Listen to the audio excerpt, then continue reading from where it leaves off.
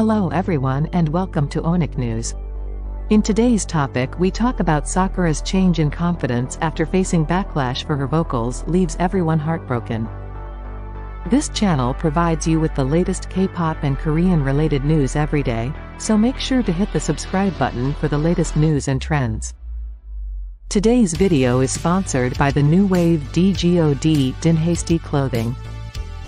Grab their free shirts giveaway by following them on Instagram at Dinhasty Clothing and comment which shirt you like.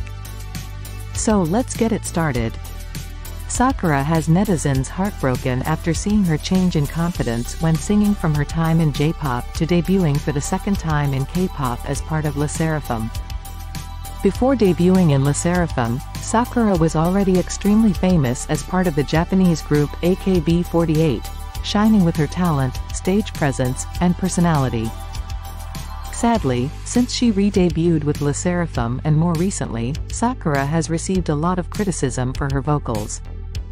In a recent documentary, Sakura broke down during a vocal lesson. The idol revealed that she was scared to sing in front of people. A video recently gained attention, showing the contrast between Sakura's onstage confidence during her AKB48 days and the documentary. When the video was shared, netizens were heartbroken at seeing the difference in Sakura's confidence and desire to sing before debuting in SSERAFIM. The topic of live vocals has become a huge issue among all K-pop idols, but it feels like SSERAFIM took the hardest hit, and despite being a legendary idol, Sakura was faced with a lot of criticism. What do you think about it? Please let us know in the comments. This video was sponsored by DGOD Dinhasty Clothing. Don't forget to grab your free shirt by following them on Instagram at Dinhasty Clothing and comment which shirt you like. Subscribe to our channel and get the latest K-pop and Korean related news every day.